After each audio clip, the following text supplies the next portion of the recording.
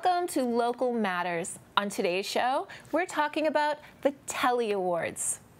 I'm glad you asked. The Telly Awards were established in 1979 and annually honor excellence in video and television across all screens from all 50 states and 5 continents.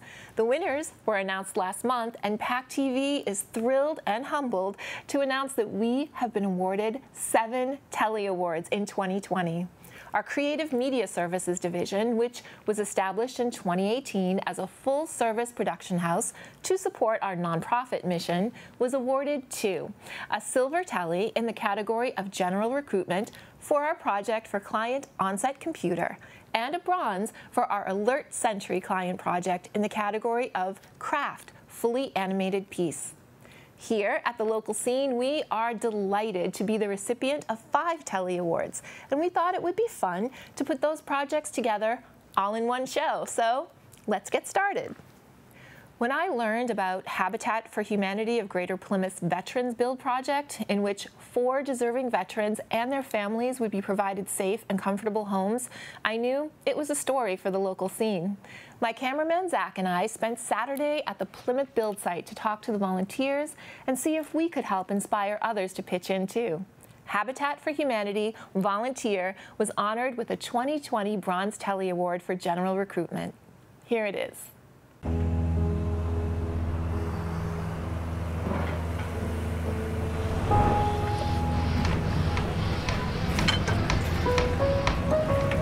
I've been involved with nonprofit work here in the Plymouth general community for a number of years, and having joined Habitat this past spring, I can tell you that it is so satisfying, so rewarding to be part of an organization that truly makes transformative change for individual families that will last not only for one generation, but for generations to come. I look forward to it as soon as I leave here on Saturday, I'm already planning for the next Saturday. What are we going to do? Who's going to be there?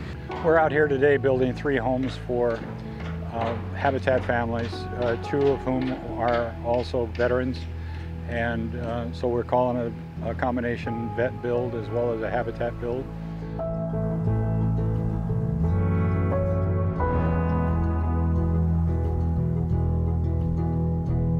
It's always striking whenever, whether it's this project or others, when you put the word out that help is needed, good people just show up, and usually in surprising numbers. So just another example of people helping other people.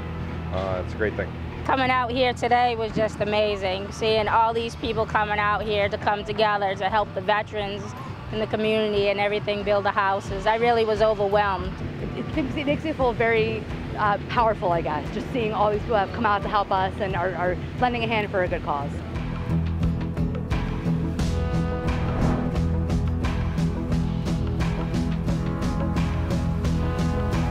Volunteering is a great way to give back to the community, but also a great way to be part of something really amazing. Especially to give back to our brothers and sisters.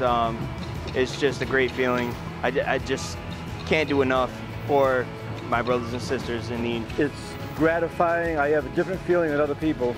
I feel like I'm a human being and I should be helping human beings. It's very fulfilling. So I love to do volunteer work. I love giving my time to others that need it. And today, the outcome and the volunteer work, it's amazing, it's humbling. The joy and satisfaction you get out of helping people is more than enough pay. It's more than enough overtime. If we're, to him who much is given, much is expected, and that's what we look at our company. We absolutely are looking for volunteers to join in the effort to get involved with this incredible work. If you need to volunteer or want to volunteer, this is a great organization to volunteer for. You have such satisfaction in seeing houses built and people getting a home who really deserve a home. It's such a nice thing. Come join the fun. It's a wonderful group, very friendly, very open. If you feel like you don't know enough, you don't have to know anything. They will teach you whatever you need to know. Thank you very much to everybody.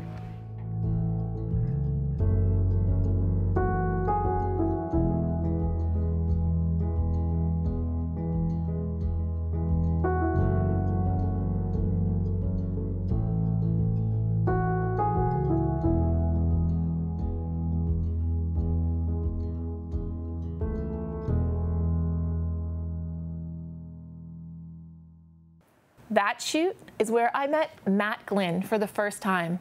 I noticed his baseball hat, which had a really cool logo on it, one that was very similar to the local scenes, and I asked him about it.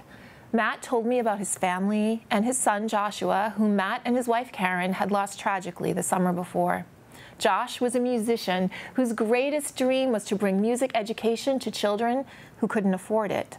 The logo Matt's hat had was for the Glynn Festival, an upcoming music festival to be held in the month of October, Josh's birthday month, to raise money to make Josh's dream a reality. The Glynn Foundation festival promo was honored with a 2020 Silver Telly Award. Let's watch. My name is Matthew Glynn. My wife Karen and I had one child. His name was Joshua Glynn, and he was 32 years old, and he was in a tragic car accident where he lost his life. And we've decided that we're going to honor his life for who he was and not for what could have been. Josh was a very admirable young man. He had a high level of compassion, extremely intelligent. He got that from my wife, not from me. And he was a good-looking kid, and he also got that from my wife. So Joshua kind of created his own way through life, and people followed it. But he questioned things too. He didn't just blindly accept anything.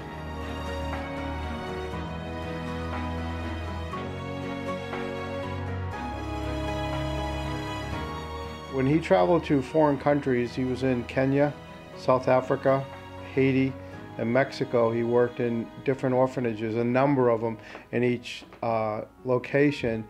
And he would always come back and lament about the fact that these kids are barely able to survive.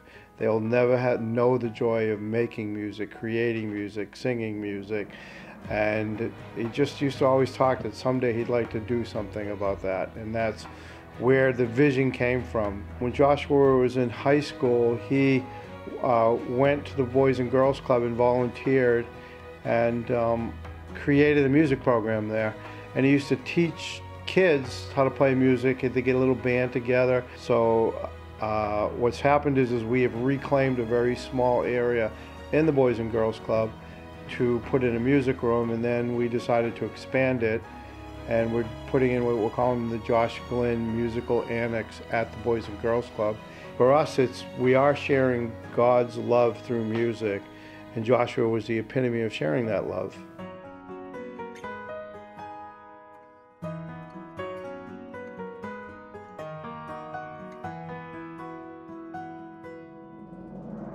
There's a picture that we have on our website of they were taking a picture of an orphan, and they were really close to him. And in that orphan's eye, you can see the entire slums behind Josh. And that always struck him, and he said, if I ever do my own venture, I'm going to call it Glynn. So we invite you to come to the Glynn concert on October 5th from 2 o'clock in the afternoon till 8 o'clock at night. There are 4 bands going to be there, food trucks, a beer wagon, wine wagon. Then we would think you'll have a great time and you'll be serving a great cause. Thank you.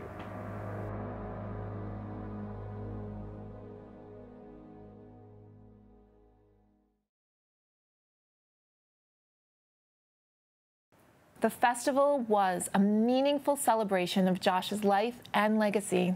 The Joshua Glynn Music Annex at the Boys and Girls Club of Plymouth is now under construction and will be bringing music education to children as soon as possible, and hopefully for decades to come. Plymouth Gurnet Light has a rich history, and producers Kim Mio, Tiffany Phillips, and their fantastic crew worked very hard to tell it. They were rewarded with a 2020 Silver Telly Award for General History. Enjoy. Lighthouses, majestic beacons of light that have enchanted people for centuries.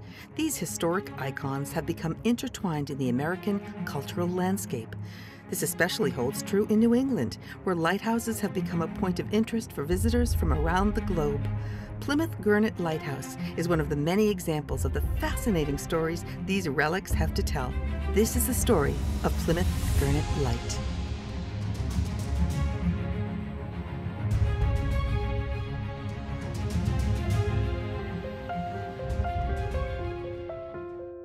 father, Edward Rowe Snow, was an author, lecturer, historian. He taught me that lighthouses are important, that they're special.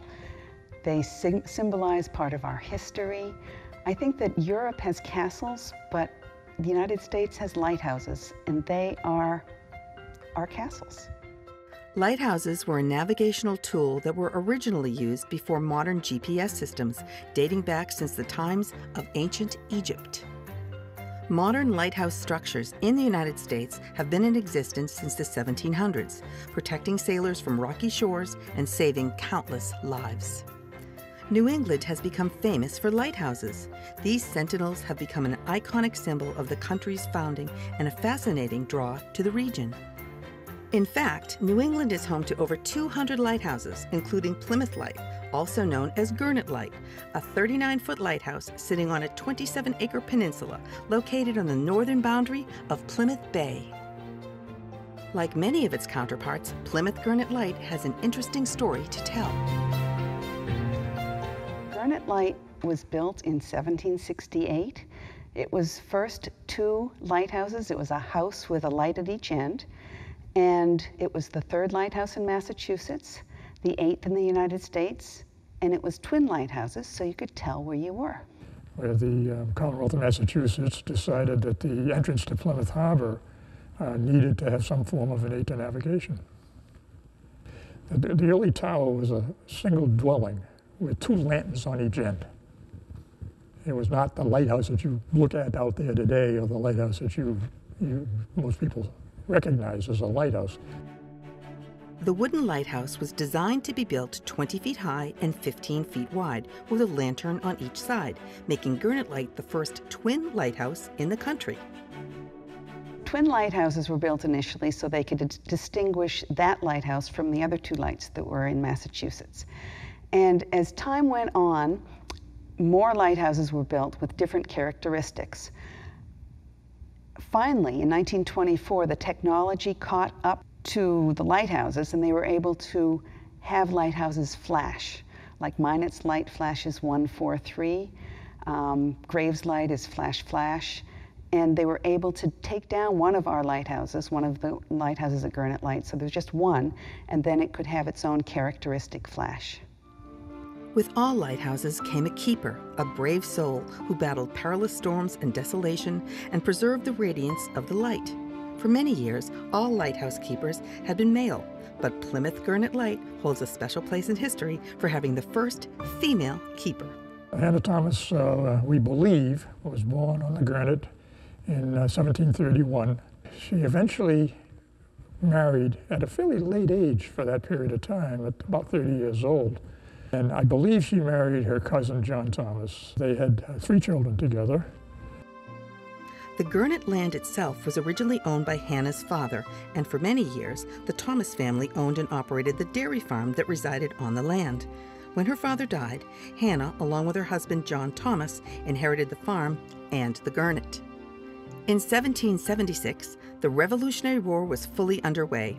In May of that year, General Thomas was appointed to command all American troops in Canada, leaving Hannah Thomas as the sole keeper of the lighthouse. While at war, Thomas contracted smallpox and died, making Hannah Thomas America's first female lighthouse keeper, and as some would say, one of America's feminine icons. She was a single mother. She had 3 children. She was able to be the lighthouse keeper, to take care of the dairy farm, to do all the things that she had to do and still be a mother. Pretty impressive. So here we have Hannah Thomas, a dairy farmer, a lighthouse keeper, and a pretty smart businesswoman. I think you could make a case that maybe some of the women's movement began right at Plymouth Light or in Kingston with one Hannah Thomas. After her husband's passing, it seemed that Hannah was on her own. But while many women of her time would have faltered after their husband's passing, Hannah chose to fight. The war was over, and in 1783, the Commonwealth of Massachusetts said, well, we've got to put the lighthouse back in order again and get it because we need the aid of navigation. And so they had a committee formed to go down and pick a lighthouse keeper. And they were interviewing people for lighthouse keeper, and at one point in time, Hannah Thomas must have raised her hand and said, we got a problem here. because if you're going to hire some guy as a keeper here, then you're going to have to take your lighthouse off my land. And because she owned the land underneath the lighthouse, and the lighthouse was leased to the Thomas family, and the terms of the lease were that John Thomas or his heirs were to be keeper of the light, and John was here. Now the committee didn't know what to do, so they go back to Boston. And the Massachusetts legislation actually passes a law allowing Hannah Thomas to be keeper of Gurnet Light. They also paid her 80 pounds per year to run the light, which is 20 pounds more than they paid her husband. I suspect they were becoming a little bit afraid of her. Then she said, by the way, she said, you built a fort out there and you damaged my dairy farm when you built the fort. I want compensation for that. So again, they passed another law awarding her, actually they awarded her all the barracks and the structures that were out there for the fort. So Hannah Thomas became the first woman lighthouse keeper. Being the first twin lighthouse and having the first female lighthouse keeper in the country are not the only reasons why Gurnet Light has a notable history. In fact, it could be said that the lighthouse has a bit of a peculiar past. The Niger tried to blockade Plymouth Harbor, and there was a skirmish between the militia that were stationed at the Gurnet at that time and the Niger, and shot a cannon at the lighthouse and hit the lighthouse. It actually was chasing a schooner for a prize. The schooner got away into Plymouth. And so the Niger was anchoring in Saquish Cove right off the Gurnet. They also noticed that there was a party of armed militia at the lighthouse and on the beach. And for whatever reason, the militia, in their great wisdom, decided they would fire their muskets at a 32-gun British frigate. Probably not the wisest thing to do. Well, as the logbook answered, we replied with our great guns. Whether it was hit by a cannonball or grape shot, we know that something did happen. And if it did get hit by grape shot, it's the only lighthouse that was ever hit by grape shot. Throughout the years of its existence, the lighthouse has taken on many different shapes and forms due to various circumstances, including fire, weather, and ever-changing technology. By 1842, the structure was crumbling and the lights were in need of much work. In 1871, a Fresnel lens was installed, a lighthouse innovation, since many had complained that the old version of argand lights were as dim as a house. The Fresnel lens was a game changer. The reason is that the older lights were done with reflectors. And so if you had 6 reflectors, you had to have 6 lamps. And for a seacoast light, not only did you probably had 12 lamps on the first level, and then there was another level above that, you might have another 12 lamps. So you had an awful lot of open flame to reflect off the reflectors for the light. When the Fresnel lens came, you had one light, and the beam was all gathered into one beam through the concept of the Fresnel lens. Much simpler, much stronger, and could be seen at a much greater distance. Though once a significant resource to Plymouth Harbor, the lighthouse became a victim to depleting commerce. But the opening of the Cape Cod Canal in 1914 gave a new importance to Plymouth Light as a navigational aid to ships transporting to Boston Harbor. In 1924, the Bureau of Lighthouses discontinued the Northeast Tower as the lights were beginning to phase out, thus ending a 156-year run of being twin lighthouses. On March 8, 1977, the Plymouth Light Station was officially recognized on the National Register of Historic Places, an official list of historic structures that the U.S. government deems valuable enough to be preserved for their historical significance. Seeing a need to sustain both Plymouth Gurnet Light along with its neighbor, Duxbury Pier Bug Light, a nonprofit organization was formed. Project Gurnet and Bug Light is a nonprofit organization that was started in 1983 to take care of lighthouses. Our original lighthouse was Bug Light, Duxbury Pier Light out in the middle of Plymouth Harbor. And later on in 1998, we took charge of Gurnet Light. Our job is to maintain the property and the structures and to educate the public of their historic significance. With Gurnet Light, we have the lighthouse itself, all the land that has to be mowed, the keeper's cottage, and then also there is the Revolutionary War fort, or Fort Andrew, which was originally a Revolutionary War fort and then got expanded during the Civil War. So we have a lot of things to do there. I feel that lighthouses are a part of our history. That's why I'm involved with the organization, to preserve and keep these lighthouses going for the next generation. There are not only concerns about the integrity of the structure of the lighthouse, but also the land that it resides on. Gurnet Light is basically 5 miles out into the ocean. It's surrounded by salt water all the time. We have high winds, we have hurricane-force winds every year out there. There's been quite a bit of erosion recently. The fort itself has lost over 30 feet in the last 5 years. We've had many structures that are in danger of falling over the cliff. We're trying to build a revetment, and we're doing our best to get permitting for that, but it's a long, hard road, and we just hope that we can save things before they've gone. I mean, this is a Revolutionary War fort, and it's going to be gone if we don't do anything. The public is just amazed that it's out there. Between the lighthouse and the Revolutionary War fort that we have, we've got these two unique structures that are been around for hundreds of years. And they're amazed that it's there, and just the history that we have. The lighthouses are a part of history. We can't forget where we came from. They symbolize what happened in the past, and we hope that new generations will understand how important lighthouses were and how important lighthouses will continue to be. There are many mariners today who still use lighthouses as a backup navigational system. Symbolically in literature, lighthouses represent the way forward through the treacherous waters of life. But also, Plymouth Gurnet Light and lighthouses like it represent a pathway to the past of our very history, a pathway that will need to be preserved for the generations to come. To almost every man and woman, there is something about a lighted beacon which suggests hope and trust and appeals to the better instincts of all mankind.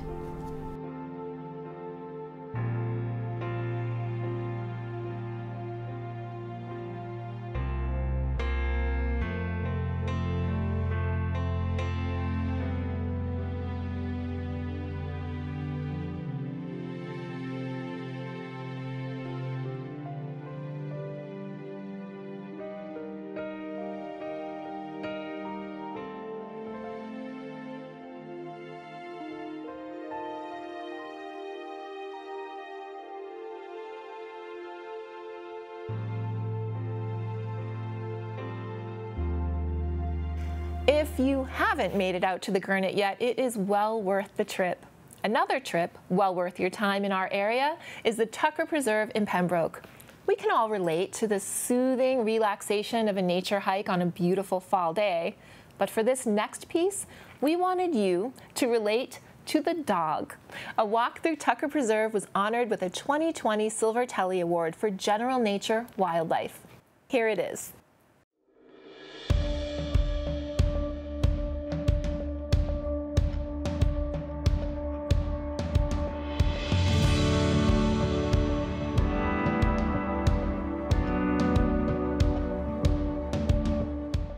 Golden, crisp leaves falling softly from almost bare trees, lifting and falling in a hushed, gentle breeze, slowly dropping to the soft, cushioned ground, whispering and rustling a soothing sound.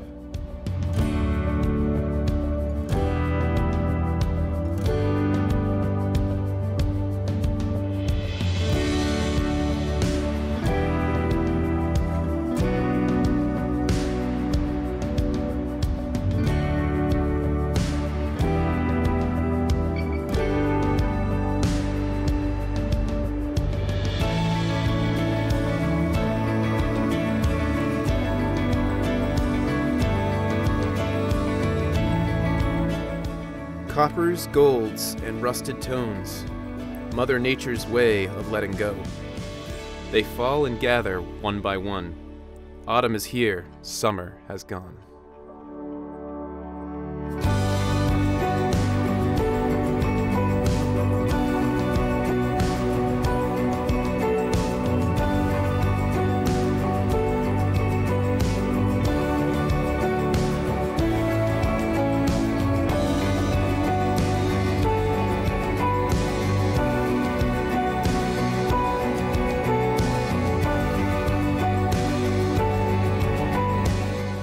crunching as I walk through their warm, fiery glow.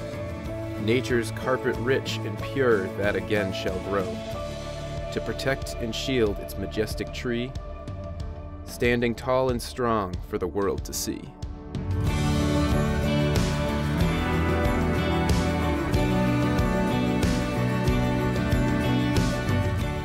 They rise and fall in the cool, crisp air. It's a time of change in this world we share. Nature's importance reflecting our own lives, letting go of our fears, and again, too, we shall thrive.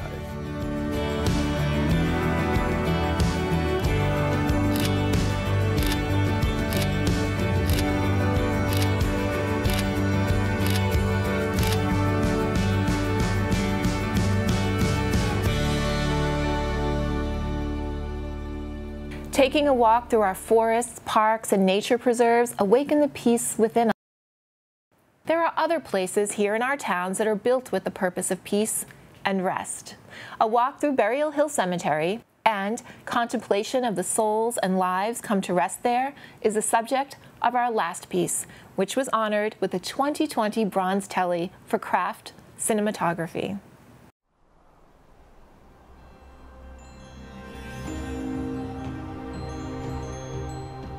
Nestled on a hillside above Plymouth Harbor is Burial Hill.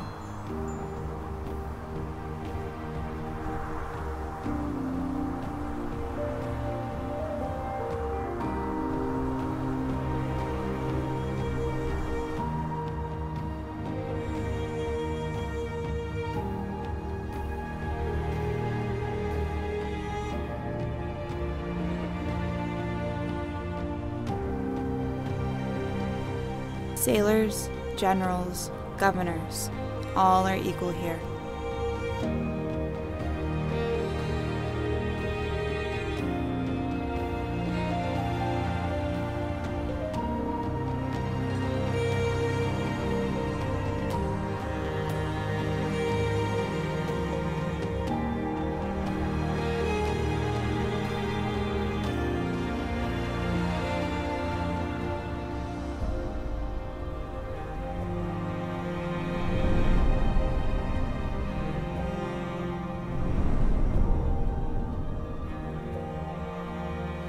These stones tell the story of lives lived and lost.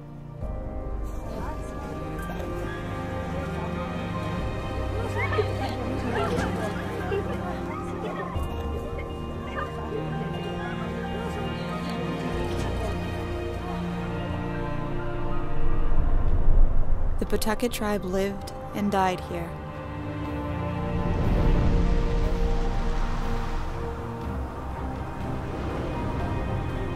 Used since the 17th century by earliest European settlers, the last burial on these grounds was in 1959.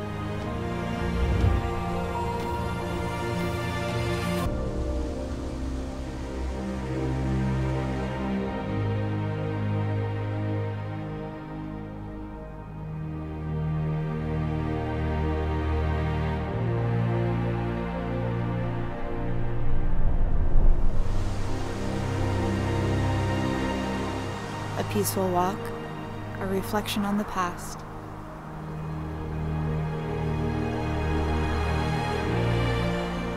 And back into the present.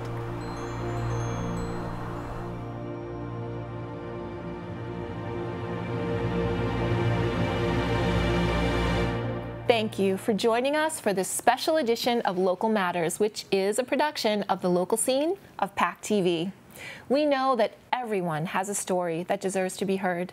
Our goal with the local scene and Local Matters is to tell the stories and good news of our community because there are so many and so much. From all of us at PAC TV, stay safe. We'll see you next week.